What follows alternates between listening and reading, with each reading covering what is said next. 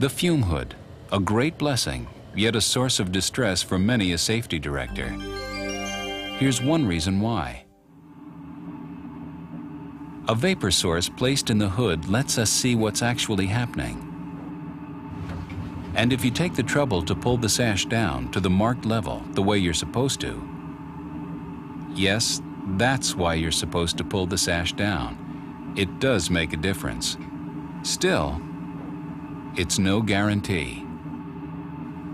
If something causes an air disturbance in the room, somebody walking past, or somebody closing the door on the way out to lunch, yes, even putting your own hands into the hood or taking them out can set up an eddy current. And of course, it doesn't require a red line to remind you that your work should be at least 4 to 6 inches inside the face of the cabinet.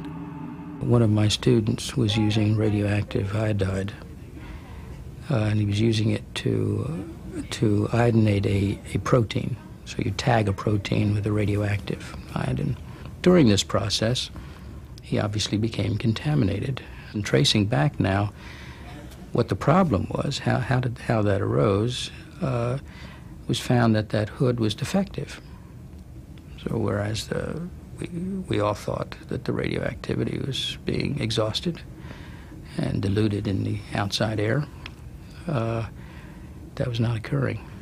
I think this points to the importance when you're doing experiments that carry this kind of potential risk, to be sure that the equipment you're using is really functioning well. I think that's one of the lessons we certainly learned from that.